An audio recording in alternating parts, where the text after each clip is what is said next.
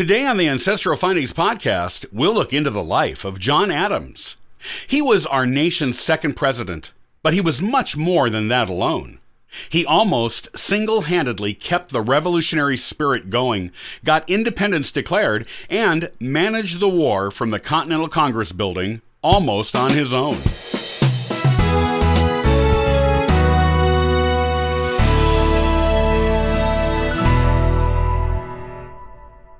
If you ever saw the Broadway musical 1776, or its movie version made in 1972, you probably know all you think you need to know about John Adams.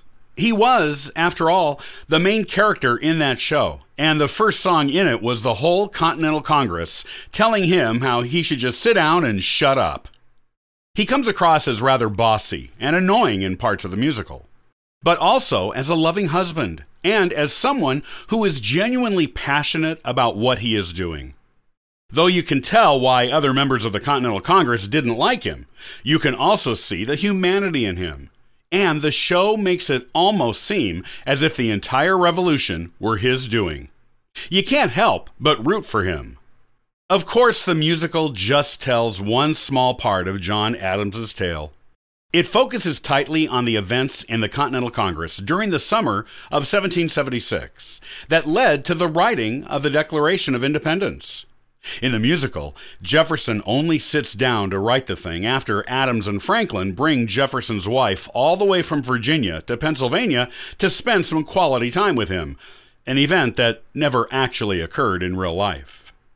John Adams the man and his contribution to the American Revolution were so much more than just that one slice in time. Born October 30th, 1735, John Adams was the eldest of the children of John Adams Sr. and Susanna Boylston. His birthplace in Braintree, Massachusetts, is now a historical park. His parents both came from staunchly Puritan backgrounds and were descendants of some of the earliest English settlers in North America. His mother's family, in particular, were well known as a long line of medical practitioners. As the eldest child, John was expected to get a formal education and attended local grammar and Latin schools at a young age. He did not like these schools and was often truant. He expressed a desire to be a farmer, something he continued dabbling in his entire life, during the brief periods when public life did not call upon him. He did not wish to continue with school, but, as he recalled in his own writings, his father ordered him, saying, "You shall comply with my desires." After that, and hiring a new teacher John liked better, John stayed in school and eventually enrolled in Harvard University at age 16.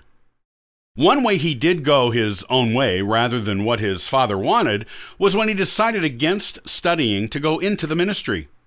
He determined he wanted honor of reputation and deference from his fellow students. He thought that could best be achieved by a career in law, which he pursued and entered upon graduation. John eventually became one of the top lawyers in Boston and began delving into the world of politics with a series of anonymously written essays to the newspaper, including one that was critical of the British Stamp Act imposed on the colonies. When the French and Indian War broke out, most young men of his class in society did not participate. Those who signed up to be soldiers were from less well-off families who needed the money. Even so, John struggled with his decision to not join the fight, as he was actually aware he was the first man in his direct male line in America to not be a member of some militia. When criticisms and protests against the policies of Great Britain broke out in the colonies, John was among the critics. At first, he was overshadowed in popularity in revolutionary circles by his cousin Samuel Adams. However, John eventually made a strong name for himself. The name he made was as a good, honest man who believed in independence for his country, but who would also do what was right. That is why his reputation as a good revolutionary was maintained even after he was the only lawyer in Boston who was willing to defend the British soldiers involved in the infamous Boston Massacre. In the midst of his law practice, political activities, and involvement with the young revolutionary movement, John married his third cousin, Abigail Smith, daughter of William Smith, a reverend, and Elizabeth Quincy. They had 6 children together, 4 of whom lived to adulthood, and 2 of whom outlived him and Abigail. One of these was future 6th President of the United States, John Quincy Adams, who is also the first person who was President of the United States to have his photograph taken shortly after the invention of that technology. In 1772, the British imposed the Coercive Acts and the Tea Act on Massachusetts in reprisal for previous rebellions there. By singling out Massachusetts for this treatment, it was hoped by the British Parliament that the other colonies would fall in line with Britain. Revolutionaries in Boston asked John to voice their objections to Parliament. In his 2 letters to Britain, he argued the Charter of Massachusetts was between the colony and the king, and that they had never been under Parliament's law. In John's opinion, if the colony and the king could not come to an accord together, then American independence was the only solution. It was one of the first public suggestions of independence. By 1775, John was an elected member of the Continental Congress in Philadelphia from the colony of Massachusetts.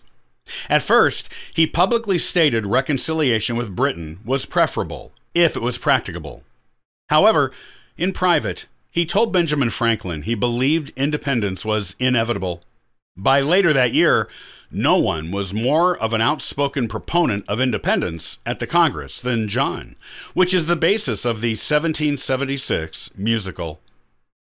John Adams suggested Jefferson write a document declaring independence, though Jefferson thought Adams should do it. Adams insisted a Virginian like Jefferson should be the writer, and also that Jefferson could write better than him. Adams did do some editing to Jefferson's first draft. Once the Declaration was adopted by the Continental Congress, the Revolution was on, and no one was busier than John Adams. He sat on 90 war committees and worked 18-hour days regularly during the Revolution. He was referred to by others in the Congress as a one-man War Department. Once the war was over, Adams became America's first diplomatic ambassador to Great Britain. He only learned many years later that his name was one of the several revolutionary leaders excluded from being given a pardon if the British had won the war. After Adams's service abroad, he became George Washington's vice president. After the Articles of Confederation were set aside for a new type of government with the Constitution. Then he became the second president of the new nation he was instrumental in helping create. Without the passion of John Adams, there may have been no Declaration of Independence or revolution at all. Our freedom as an independent nation rests largely on his shoulders, and he earned his place as an honored founding father in our nation's history.